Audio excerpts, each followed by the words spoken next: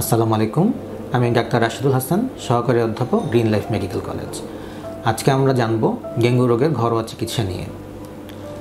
আসলে ডেঙ্গু রোগ যে কোনো সময় যে কারো হতে পারে এই সিজনে।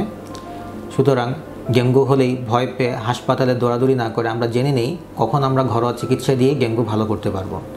ডেঙ্গু একটি ভাইরাসজনিত রোগ। এই রোগের আসলে কোনো ঔষধ নেই, সবই আমরা চিকিৎসা দেই, তার লক্ষণ ভিত্তিক চিকিৎসা, এবং সেই সাথে প্রচুর পরিমাণে তরল জাতীয় খাবার খেতে দিই। তো সাধারণত ক শ্রেণীর রোগী যারা হচ্ছে 1 বছরের উপরে এবং 60 বছরের নিচে, এবং যাদের অন্য কোনো রোগবালাই নেই এবং জানা মতে ডেঙ্গু হয়তো আগে কখনো হয়নি, তাদেরকে আমরা খুব সহজেই ঘরে চিকিৎসা দিতে পারি। ঘরোয়া চিকিৎসা আমরা কী দিতে পারি? ঘরোয়া চিকিৎসা প্রথমত হচ্ছে জ্বরের জন্য আমরা প্যারাসিটামল জাতীয় ঔষধ দিতে পারি, এবং মনে রাখতে হবে এই ক্ষেত্রে প্যারাসিটামল ছাড়া অন্য কোনো ব্যথানাশক ঔষধ বা স্টেরয়েড কোনো কিছু আমরা ব্যবহার করব না। জ্বর নামানোর জন্যে আমরা কুসুম গরম পানি দিয়ে গা মুছিয়ে দিতে পারি, বিশেষ করে শরীরের ভাঁজযুক্ত স্থানগুলো বেশি করে মুছব। তবে খেয়াল রাখতে হবে এই ক্ষেত্রে যাতে আবার নতুন করে ঠান্ডা লেগে না যায়। প্রচুর পরিমাণে তরল খাবার খেতে হবে, এবং সেই তরল খাবার আপনাকে বাচ্চা অথবা বয়স্ক যিনি আছেন ওনার ওজন অনুযায়ী এবং প্রস্রাব কতটুকু হচ্ছে, তার শরীরের স্ট্রাকচার কেমন, অন্য কোনো রোগবালাই আছে কিনা সেটা দেখে আপনার ডাক্তার ঠিক করে দিবেন যে কতটুকু পরিমাণে পানি খেতে হবে। সাধারণত একজন অ্যাডাল্ট বা পূর্ণবয়স্ক ব্যক্তির 2 থেকে 3 লিটারের মতো তরল খাবার খেলেই যথেষ্ট হওয়ার কথা, যদি সেটি ক্লাসিক্যাল ডেঙ্গু ফিভার হয়।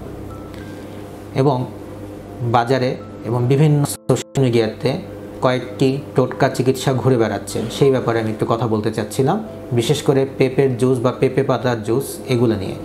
এই পেঁপে পাতার জুস নিয়ে কয়েকটি স্টাডি বিভিন্ন জায়গায় হলেও 2-1 জায়গায় হয়তো দেখা গিয়েছে যে সেটাতে প্লাটিলেট কাউন্ট বেড়ে যায়। আপনাদের মনে রাখতে হবে ডেঙ্গু জ্বরের চিকিৎসা কিন্তু প্লাটিলেট কাউন্ট বাড়ানো না। ডেঙ্গু রোগের চিকিৎসা মনিটরিংয়ের কয়েকটি প্যারামিটারের মধ্যে একটি হচ্ছে প্লাটিলেট কাউন্ট দেখা, কিন্তু এর সাথে আমরা হেমাটোক্রিট, হিমোগ্লোবিন এগুলো অনেক কিছু আমরা দেখে থাকি, সেই সাথে WBC কাউন্ট। সুতরাং আপনি শুধু প্লাটিলেট কাউন্ট বাড়ানোর জন্য পেঁপে পাতার জুস খেলেন, বাকিগুলো খেয়াল করলেন না, তাহলে কিন্তু চিকিৎসা অসম্পূর্ণ থেকে যাবে এবং অনেক সময় সেটা রোগীর জন্য ক্ষতিকর পর্যন্ত হতে পারে। কারণ আপনি প্লাটিলেট কাউন্ট বাড়ালেন, কিন্তু দেখা গেল সেই রোগীটা হচ্ছে ডেঙ্গু শক সিনড্রোমের, যার ক্ষেত্রে আমার রক্তের জলীয় অংশের পরিমাণ বাড়ানোর কথা। আপনি তা না বাড়িয়ে দেখা গেল যে বাড়াচ্ছেন প্লাটিলেট, যেটা জলীয় অংশ না, সেক্ষেত্রে রোগীর কিন্তু অবস্থা আরও খারাপ হয়ে যাবে। সুতরাং আপনি যেহেতু জানেন না কোন রোগীর কোনটি চিকিৎসা লাগবে, সুতরাং এরকম না জেনে কোনো চিকিৎসা যাওয়া উচিত না। আপনি যেটা করতে পারেন সেটা হচ্ছে সাধারণ পানি, ডাবের পানি, ওরাল স্যালাইন এগুলো বেশি করে খেতে দিতে পারেন, তরল জাতীয় খাবার, এবং সেই সাথে যদি তার বমি বা বমি ভাব থাকে, আমাদের বাজারে কিছু ওষুধ পাওয়া যায় বমি বন্ধ করার, সেই সব ওষুধ দিয়ে কিন্তু আমরা বমি বন্ধ করেও চিকিৎসা করতে পারি। এবং অনেক সময় অনেকে বলেন যে বাসায় স্যালাইন দিব কি না।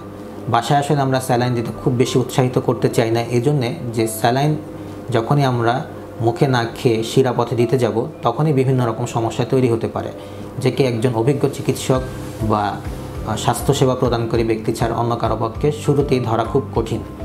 সুতরাং আপনারা বেশি করে মুখেই খেতে দিবেন, এবং প্যারাসিটামল ছাড়া অন্য কোনো কিছু দিবেন না জ্বর কমানোর জন্যে। এবং সেই সাথে অনেকেই অনেক কিছু খেতে বলবে, অনেক কিছু করতে বলবে, সেরকম কোনো কিছুই করবেন না। পরিপূর্ণ বিশ্রামে থাকবেন, কোনো ভারী কাজ করতে দিবেন না রোগীকে। এবং প্রথম কয়েকদিন, বিশেষ করে 3 থেকে 4 দিন যখন জ্বর থাকবে, সেই সময় তার রক্তে ভাইরেমিয়া থাকে।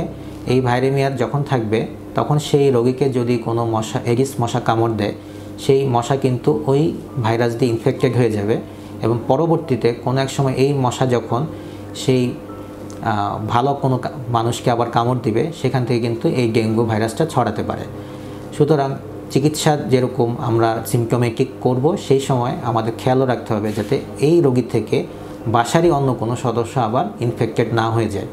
সেক্ষেত্রে খেয়াল রাখতে হবে সবাই যেরকম দিনের বেলা মশারির কথা বলছি আমরা, রাতের বেলাও মশারি টাঙাবেন। আসলে রোগীটাকে সারাক্ষণই মশারির নিচে রাখাকেই ভালো হবে, কারণ এখন হচ্ছে বাসায় ডে লাইট জ্বলে। সুতরাং ডেঙ্গু মশা শুধু দিনের বেলা মানে সূর্য উঠলে কামড় দিবে, অন্য সময় কামড় দিবে না, সেটা কিন্তু ধারণা ভুল। ডেঙ্গু মশা অন্ধকার পছন্দ করে না, কিন্তু সে তো আলো পাচ্ছেই, সে তো আলোর মধ্যে যে কোনো সময় তো কামড়াতে পারে। আমরা তো বাসায় কেউ অন্ধকারে থাকি না, সেই জন্য আমরা সবসময় মশারির ভেতর থাকার চেষ্টা করব, বা মসকুইটো রিপেলেন্ট অথবা বিভিন্নভাবে মশা যেভাবে কামড়াতে না পারে সেই ব্যবস্থা নিব। বাসা বাড়িতে যদি নেট থাকে সেই নেটের জানালাগুলো বন্ধ করে রাখবো, এবং অন্য কোনোভাবে যদি মশা তাড়াতে হয় সেটা হতে পারে আপনার বিভিন্ন রকমের লিকুইড অথবা স্প্রে, সেগুলো আমরা ব্যবহার করতে পারি। তবে খেয়াল রাখতে হবে এইসব ক্ষেত্রে অনেকের যদি এই জিনিসগুলোতে অ্যালার্জি থাকে সেক্ষেত্রে তো এই জিনিসটা ব্যবহার করা যাবে না। সেক্ষেত্রে আমরা ফিজিক্যাল মেথড নিতে পারি, যে অনেক সময় বিভিন্ন রকম ব্যাট পাওয়া যায় বা মশা ট্র্যাপ পাওয়া যায়, সেগুলো আমরা ইউজ করতে পারি।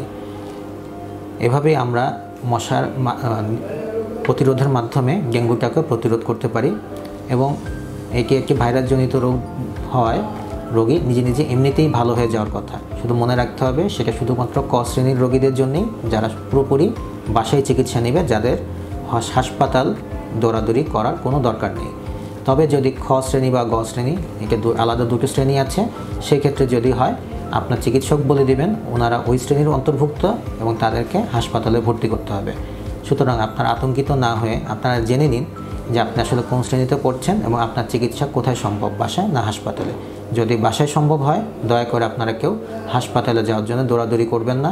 হাসপাতালে অন্য ডেঙ্গু রোগীকে সুযোগ দিন যাদের হাসপাতালে ভর্তি হওয়া জরুরি, এবং ডেঙ্গু ছাড়া অন্যান্য খুব অতিরিক্ত অসুস্থ রোগী যারা, তাদেরকেও জায়গা দিতে হবে। কিন্তু যাদের দরকার নেই তারাও যদি আমরা হাসপাতাল ভর্তি করে রাখি তাহলে আরেকজন সেই সুযোগ থেকে বঞ্চিত হবেন।